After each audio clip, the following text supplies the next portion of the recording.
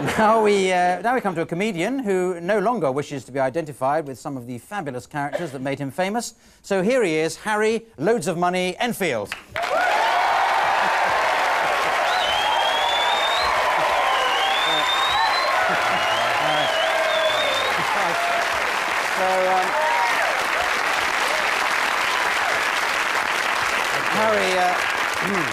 Harry, that's right, isn't it? You've killed off Loads of Money and Stavros. Yes, I have. We're never going to hear them right. again? No, I don't think so, no. Well, you might do a little bit on Cheshire. Oh, yeah. That's Loads of Money, isn't it? Yeah, that's right. It's fabulous. Now, just to... You're like my mother, you've never watched any of the programmes I've ever done. I'm a bit like your mother, yes. Yeah, you are. You are my mother. Yes. You'll be able to tell us apart soon, I'd have thought. But let's resume your career. Not going right back to your mother, necessarily, but... You've always been a great mimic, haven't you? You started off on Spitting Image. You did a lot of the voices on Spitting Image. Yes, I did, yeah, that's right. Which were the ones you had to mouth the rubber to? Oh, well, a lot of the Conservatives, really. I started with Leon Britton, I think, was the first one. Yes. It's just that was all it was, really. It's quite easy, just clearing your throat, I guess. Yeah.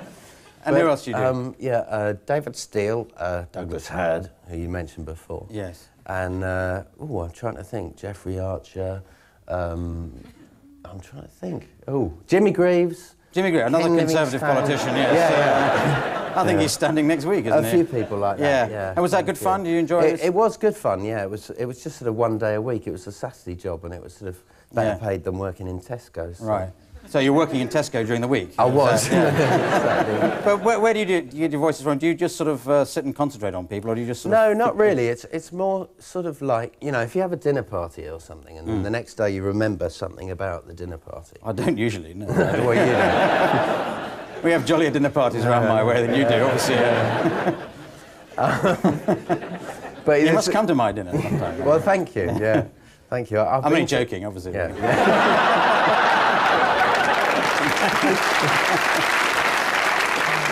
No, so at a dinner party, you listen to people's voices. Yeah, you listen to their voices, and then... Well, no, you don't. You just have a nice dinner party. Then you go home and go to sleep. Then. Yeah. This is riveting stuff. It is a bit, isn't it? And then the next day, you sort of, when you're telling people, you remember the sort of gist of the dinner party, not the dinner party. Yeah. And you sort of tell them that, and it's a bit like that you sort of might see Douglas Hurd for ages on the telly, and then you think, well, what did he sound like? You don't sort of sit there concentrating on it. You think what he sounded like at your dinner party, obviously. Yeah, you do, yeah. Well, but you've turned this sort of mimicry to loads of use. Like you do a lot of voices on adverts and stuff, don't you? Yeah, I do, yeah. Do you make loads of money out of that? Loads of money. God, yeah. So I don't want to... Yeah. Well, if you're not going to do it, I'm going to remember. No, it's very good. Oh, I get that all the time, though, you know, everything I do, you know, I order a meal at a restaurant and say, "Expect you want loads of food, don't you?" And I have to sort of laugh as if it's the first time I've ever heard it. That was brilliant, mate. Well, I wish you'd tried tonight, but... But, I mean, that's a great thing that you put a sort of whole concept into the language, didn't you? That's kind of sums up the 1980s, almost, wasn't it? Yeah. Well, I don't know, really. I mean, you know... I didn't invent him, you know, they were around, those people, and I just did him, and then people took the phrase, you know. Right. But I only actually did him on television for half an hour, 10 3-minute slots. Yeah. And then the papers got hold of it, and it sort of appeared that I'd done this massive thing. But really, it was just 10 minutes of mucking about. So what are you going on to now? What are your new characters? I'm doing a series for the BBC in not Channel 4. November. November, and with about 15, 16 new characters that we've been working on for about a year now. Well, who have you got in that? What sort of characters? Well, lots of different people that I hope you're going to love. A couple of DJs, in fact, called Dave Nice and Mike Smash, who work for Radio Fab FM. And they talk about the news a lot, you know, they're quite up on current affairs. They sort of, you know, things like, did you see John Pilger's thing on Cambodia? I thought it was great, that... Pol Pot bloke, and then there's the Khmer Rouge, and they're Barbie, aren't they? They should work at Radio Fab FM, I reckon. And talking of Pol Pot, whatever happened to the flower pot men? I don't know. They're sort of, you know, typical radio DJs. Really. So what other characters you got in it?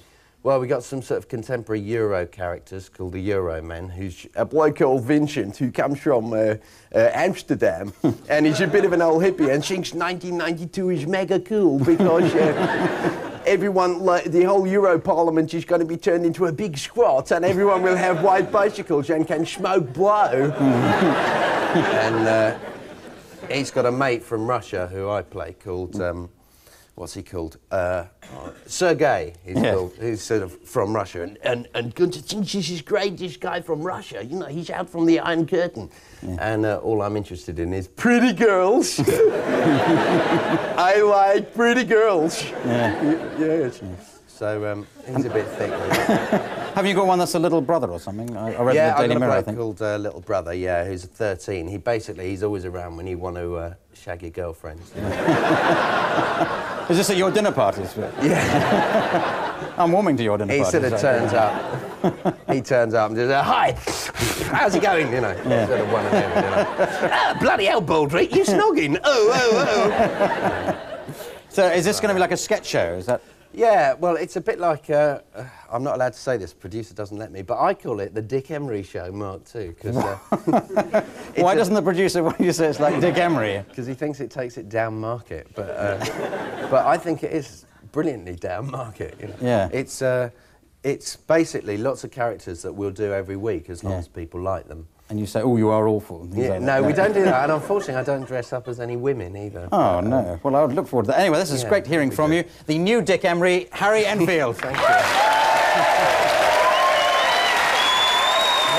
now,